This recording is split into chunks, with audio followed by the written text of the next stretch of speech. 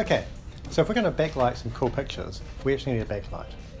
These LED drawing pads, they're used for tracing by various artists now. They're fairly cheap, very reliable. I've got one right here. As you can see, very thin profile. It's just plastic with LEDs embedded in the side.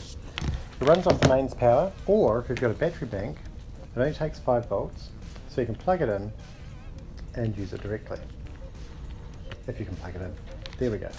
So as you'll see, various different levels of backlighting. It'll be perfect for this particular project. I've also got the next part, which you might be wondering about, which is the artwork. What I have here is some original artwork from Star Trek: The Next Generation and its movies. A few years ago I snagged these on eBay and I've never gotten around to using them because there's never been something quite right or quite special enough. But I think this might be just the project. Let's have a look at what I've got. So here, we've got some of the famous little stickers that were used on the side of lots of the Star Trek panels, the cabinetry and all through the hallways. Anywhere there was something that looked technical, they'd have one of these stickers on the side. These are from the original production run that was used in Star Trek: The Next Generation, 1987 or thereabouts, and these ones were from some of the movies. So we're going to include one of these on the outside of the box that we build, just to make it look as authentic as possible. Now these are pretty special. These are the backlit transparencies that were used on the original show as well. These particular ones are from Star Trek Nemesis. We've got a couple of options here. This is a transparency used on one of the data pads.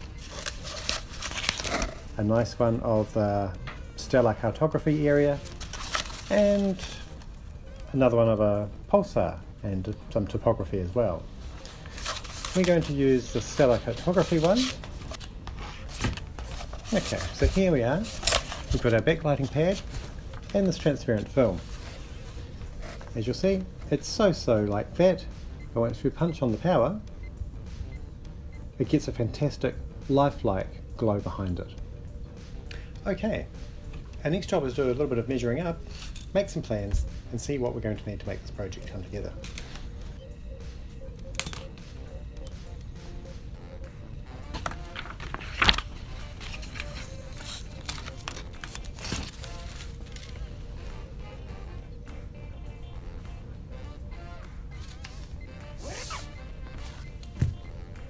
Okay, well I think I've got the measurements figured out, so I'm just going to go cut some wood, a little bit of perspex or acrylic, and we'll be right back with some parts.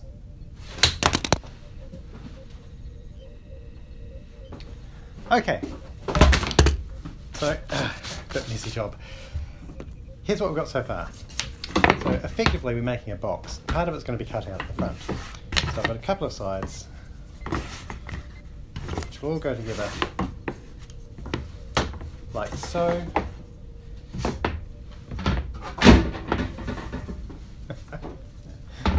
Which will go together roughly like so. There's going to be a front with holes cut out, which is going to allow the graphics to show through. So more or less making a very simple box. We've also cut out as a piece of perspex or acrylic. This is going to go between the, well, it's going to go on top of the transparent film, the artwork, like so that people touching it don't rub off the art. It is only a print after all, no matter how good. Don't want it getting damaged over time. The perspex is going to be mounted behind the wood, like so. So you can see we're making a bit of a sandwich, basically. What I'm just going to do now is mark where this power button is, because we're going to need to be able to reach through and turn it on at will, and then I'll cut that out using a jigsaw. So I'm just going to get a wee marker pen.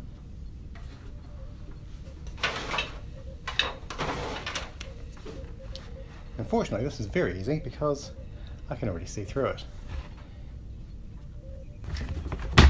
There we go. I'm just going to go cut that out now as well.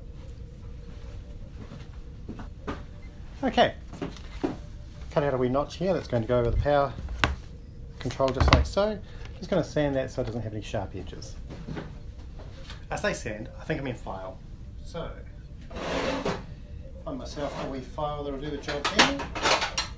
That looks appropriate to me. I don't know what they're for.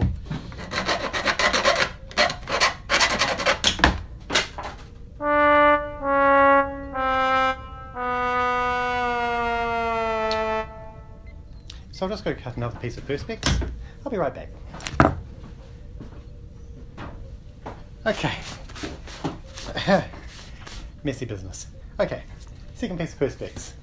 I think I'll just try and file this very carefully and even up the edges.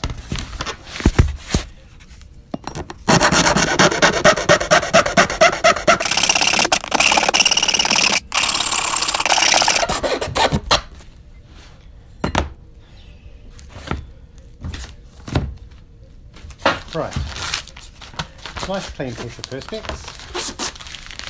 Trickiest part, apart from filing, is usually peeling off this protective cover. Oh look, things are going well. Right, next we're going to mark out the holes for the front, which will be another type of tricky to cut out. Hadn't really thought that bit through. Let's mark it out and decide how to do it. What I forgot is I think we should get this drying up, well, gluing and then drying first. So I'm going to get a bit of glue, then I'm going to staple it together just to hold these corners, and we'll use a square to make sure that we're putting it together right. Way more than I need. I'll whack a bit on that end. So I'm going to use the grid here to roughly line up that and hope that it's square. I say that, there's a slight difference there. And an actual square comes in very handy for this sort of work. There we go, that looks pretty good. I can feel that there's a nice clean join there. Now I'm just going to put a staple in, which should help it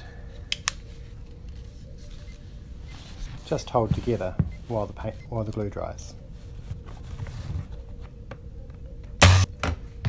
And you'll notice I'm going to get my fingers well out of the way, just in case I've lined this up badly. Actually use a little bit more glue there. It's a hot day while I'm doing this. It looks like it's going to dry very quickly.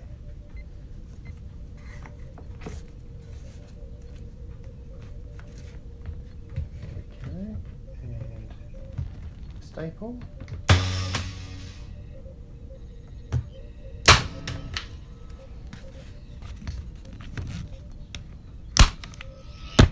And we'll go back to marking out the front, just what I said we were doing to start with.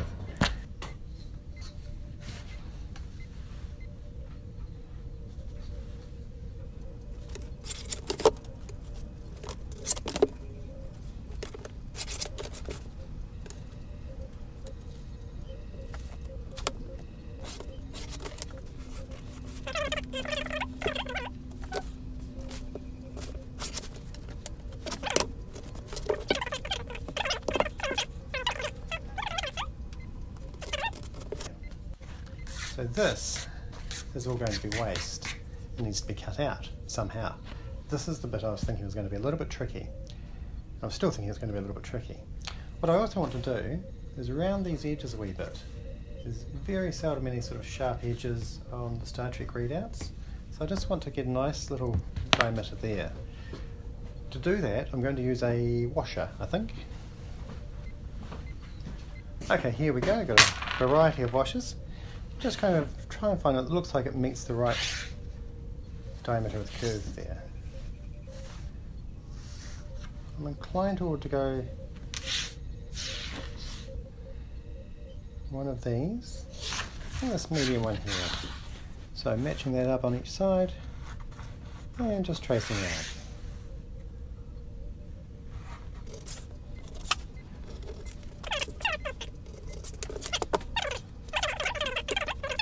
What I'm going to try and do is find a drill with the same diameter as that, so I can go straight through in each corner, and I'll go to the scroll saw to cut out the rest. And very carefully go through in that area.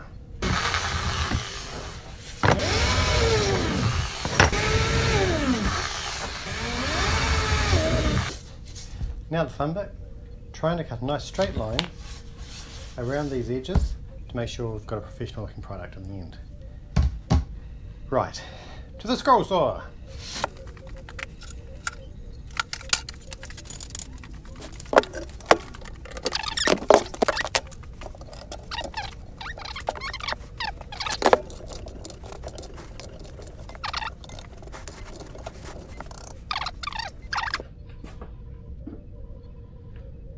Alright, fingers crossed.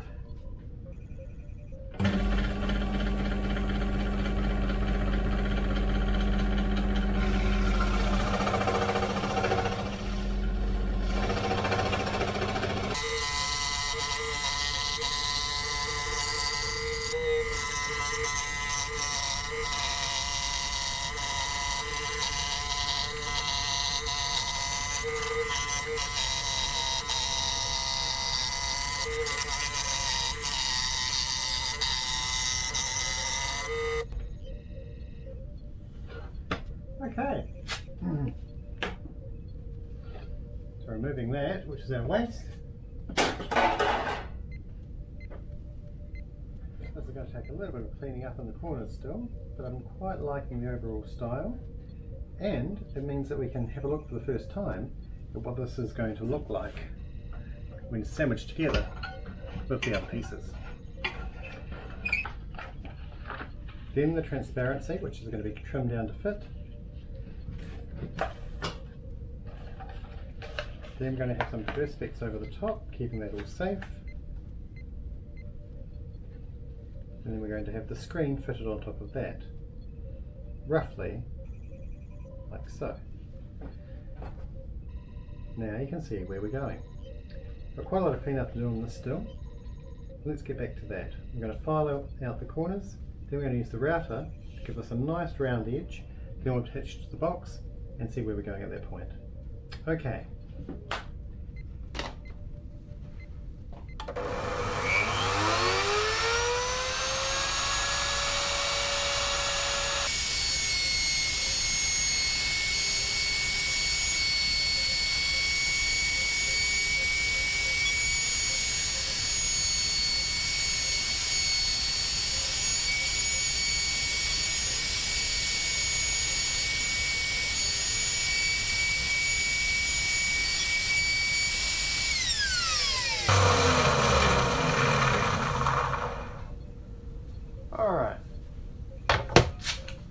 Okay, so that's set a nice bevel around the viewing window there.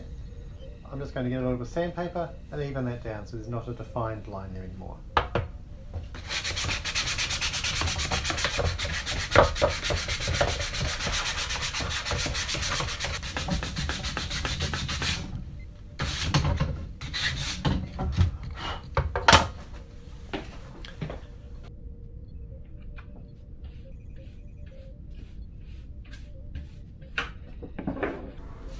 Okay, so here's our wee box we glued up earlier, and what I thought I'd do is just double check that everything's fitting together right, nice and square and a good fit. I did this off camera, and what you'll see is the tracing board fits inside quite nicely, and the cover will go on top like so, except there's a little gap at each end. What I've done is I've cut this the same length as the side instead of to cover the entire thing. So there's a gap at one end. What I've done is cut a piece of wood exactly the same size as that gap.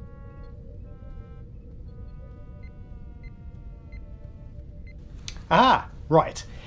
It's battery inflated. I carried on doing a little bit of work in the meantime anyway. I'm sure you don't mind. I'll show you what we got up to though. So I was just explaining I'd cut the top a little bit short, hadn't calculated the width of the frame into it. So I cut out a little piece of extra wood, glued it on the side, sanded it flat. Once it's painted we won't even know. What else have I done? I used the same router to round over the edges of the box. I glued the top onto the box, and I've been checking that everything's a good fit still. So it all fits in there like so. I'll have a bit of a clean up, then we'll do a test fit and carry on with the rest of the stages. I'd also drawn out a small square there for the on button, I suppose we'll call it. Lights just gone off. Sure, why not? I've just got to tidy up the edge of the perspex, make sure that that fits well. That's been rounded over. I'll give it a little bit more sanding, and then we're going to be painting it up. Okay. Haunted light bulbs. Hello.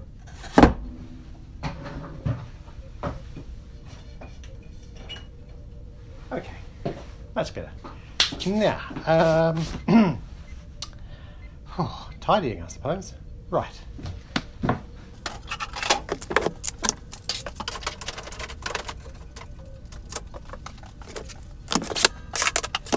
should point out, I'll use some pliers to pull the staples out of the end of the box.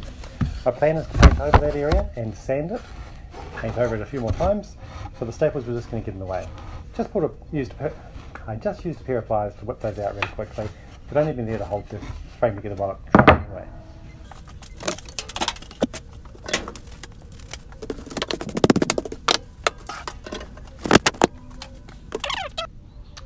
A bit of a test. Okay, so we've got a frame that's looking pretty respectable now. Needs a little bit more of a sand. We've got this piece of perspex, which you see just fits into the back.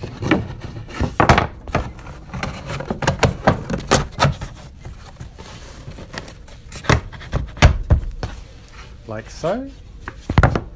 Then we've got our artwork. I've already trimmed a slight bit off the edge of this. We're going to be doing a little bit more as well. And that can go in here, like so. Then the light box is going to go behind that. As you can see, we're making a bit of a sandwich. Plug the power back into that. And add the battery pack. What we're also going to be doing is adding a couple of support pieces across the back of this, so that when the panel's held upright, it keeps the light frame tight to the front. And here's the overall effect.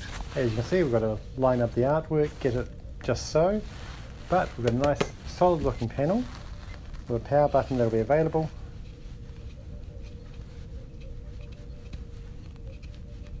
And give us that really dazzling effect in the end.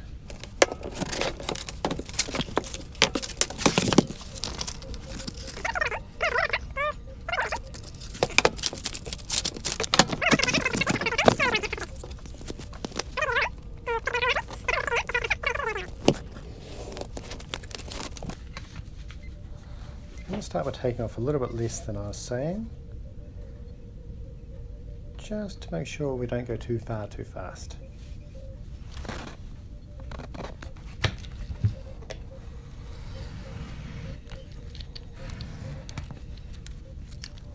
Okay, so ordinarily for a good paint job, nice and smooth finish, you'd want to wash your item, make sure that you've removed any sand, oil, dust, particles. In this case, I actually want some texture. It doesn't matter if it's completely perfect and smooth, so I'm hoping the paint's going to fill these little seams, the gaps, and cover over those tiny little areas which afterwards I'm going to claim were never there to start with. Extremely expensive paint can prying tool, available through my affiliate links on Amazon. I found a colour that was really quite nice, opened the paint can, started leaking all over the bench, so I added it to another paint can that was already here with some white paint. The resulting blend is an amazing match for exactly the colour I was going for to start with. And that's my story to that end. I've been using the same paint stick for probably 15 years. It was that thin to start with. It's about 4 times that size at the end now.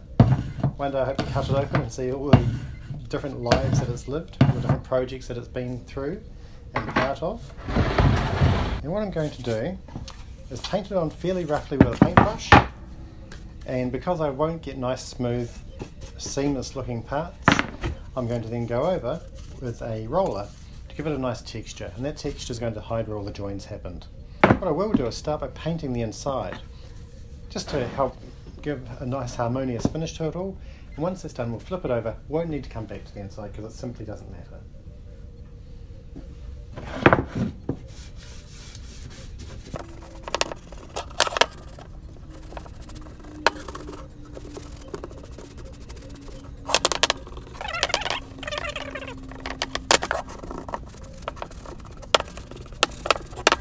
Badly.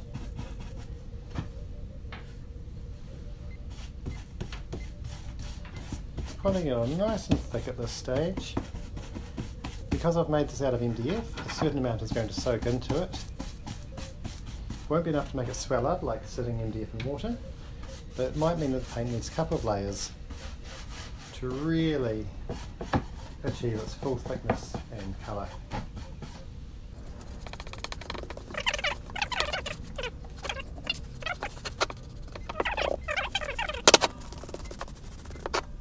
Here when I'm painting this, you can already see the paint's absorbing quite well. It's almost a little bit tacky on some faces. Putting on a nice thick layer, because when I go over the roller, that's going to take some of the paint off. When it doesn't take off, it's going to redistribute into a nice grain that doesn't have any direction. And that's going to be really good at hiding our little flaws as well. Painting flaws, construction flaws, all of those flaws.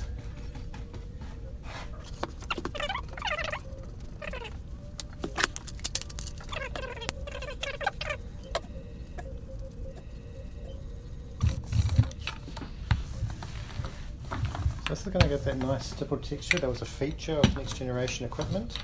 I'm pretty sure it's for the same reasons.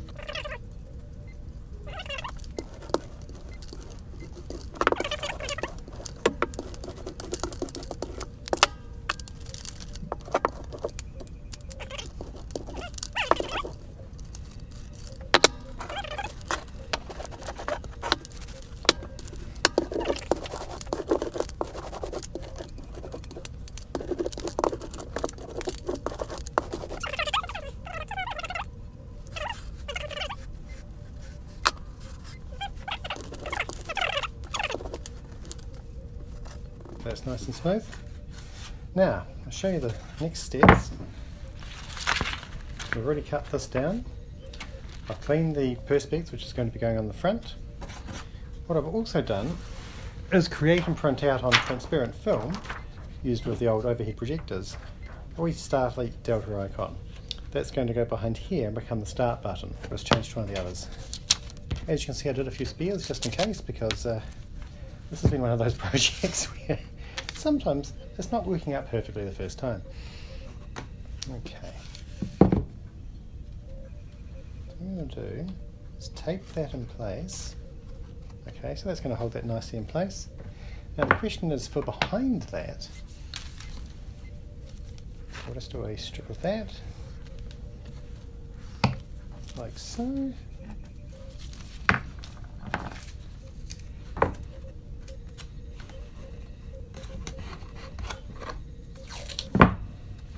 Next item. Now we're going to add the perspex into here. As I said, I gave it a good clean yesterday, so that's now looking about as good as it's going to get.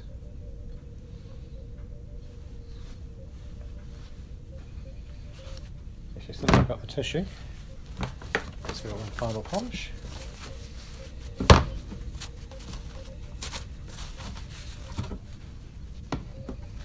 And we'll drop this in. Hoping the paint hasn't narrowed it too much. Did the paint seriously narrow it that much? Surely not. Surely not.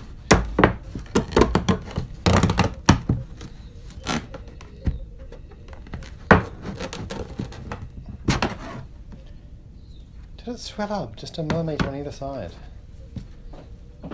Surely not.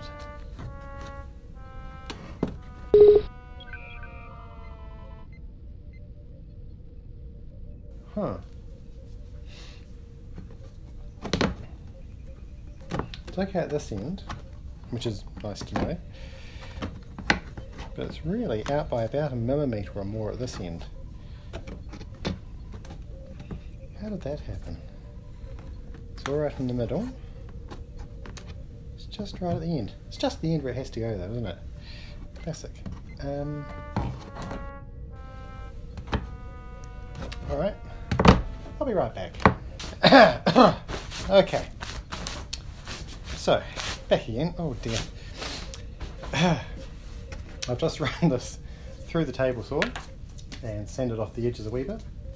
As far as I can see, everything's still holding together just fine. You'll see they've lost a little bit of adhesion there between the layers. It's not going to matter when we've got it all glued in place.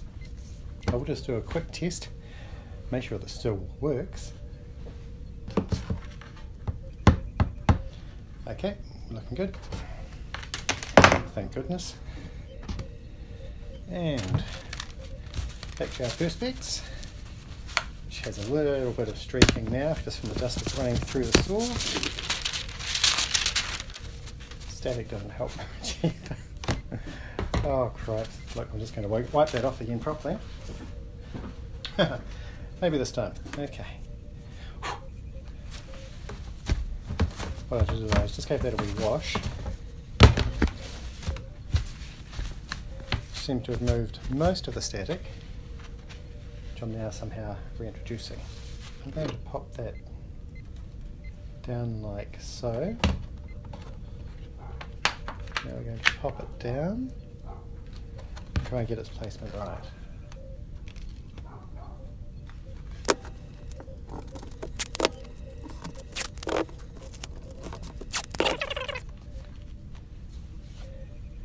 The other day, we're going to put a couple of these blocks in, not those ones, some other ones I've cut down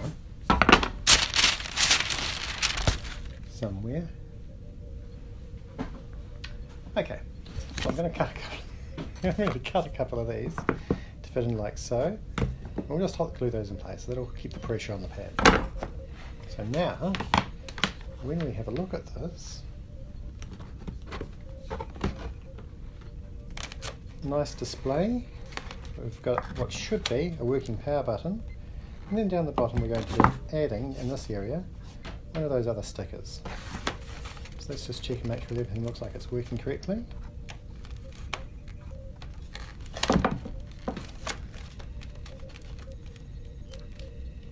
Okay, so what I've misplaced here is the depth of the perspex.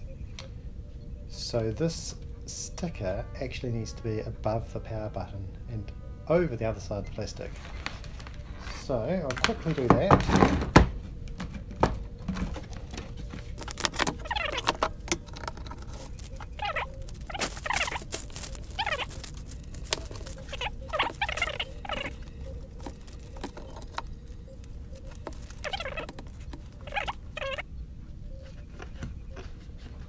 Okay.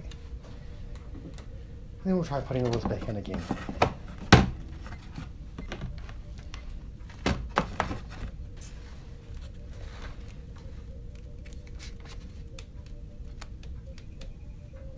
There we go. Okay. Proof of concept if nothing else. 1, 2, 3, and off. Alright, so I've cut my strips down to size. I'm just going to hot glue those in place. This is going to provide some bracing behind the control pad so that when this is turned on, it won't flex too much, hopefully.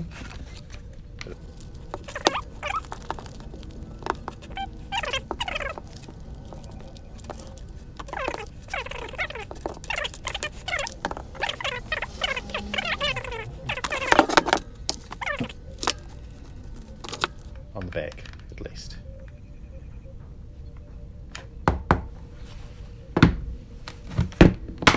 I think that looks alright.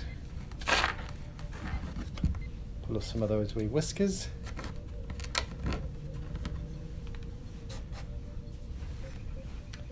I think probably, yep, that's cooled down. It's time to give it a wee test again. You know what I've done? Let's just stuck that in the bottom. He's back! So, this is me breaking it off. Ow, ow, ow, hot. Ha! Oh, okay. Breaking off.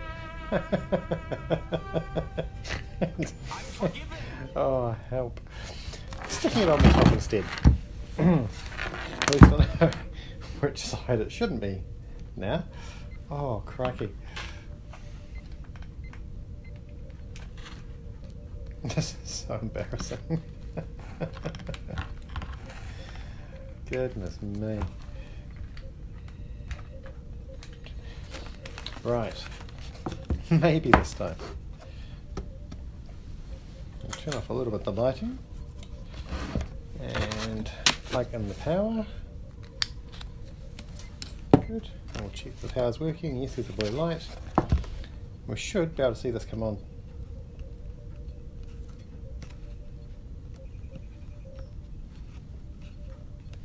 One,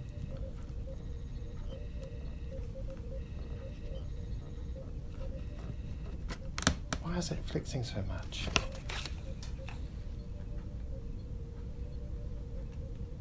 It's including the wood. The wood's flexing too.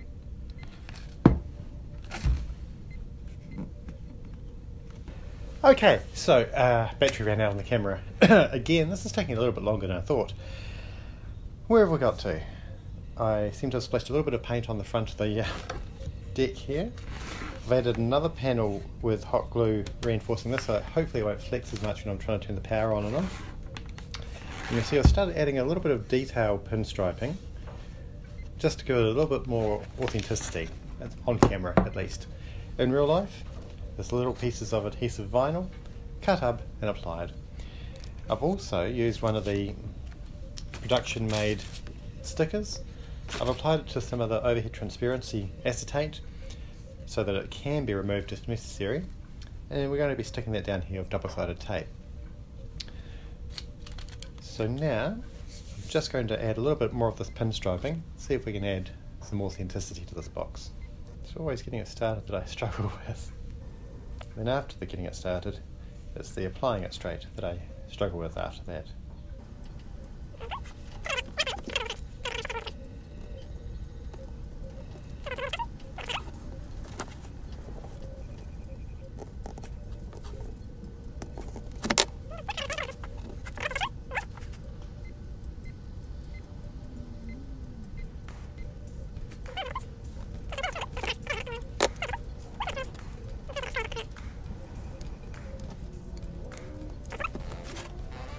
Fine.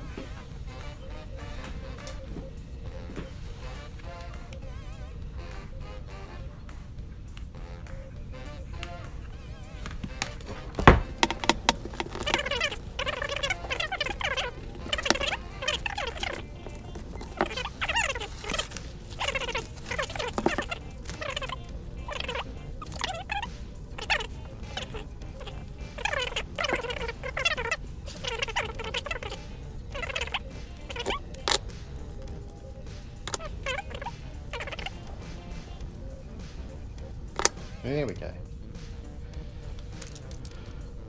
Yeah, that was exciting footage, I'm sure. Now we'll try and press this down carefully into place.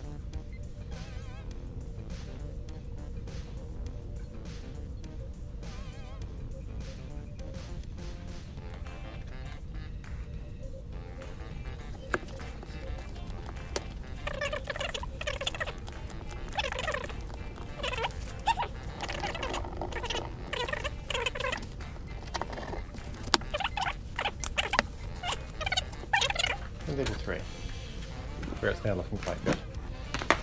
Wow, interesting stuff. Here we go. It does glow through from the back. There's a little bit of light leakage, but it's all contained within the box. But from the front, let me turn the lights down. That's looking pretty nice.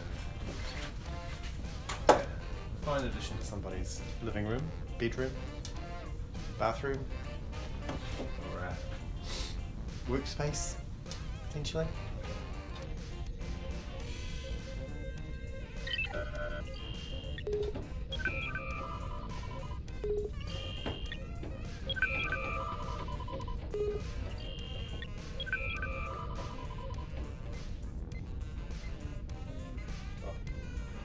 Okay, functionality is mostly there, but I do love how it looks. I think that's come out really well, and I hope it's going to be a well-received present. Perhaps more importantly, I've learned something. I've learned lots of things along the way, and the next one we make will be even better. So to Brad, happy birthday. This one's for you, bud. Enjoy.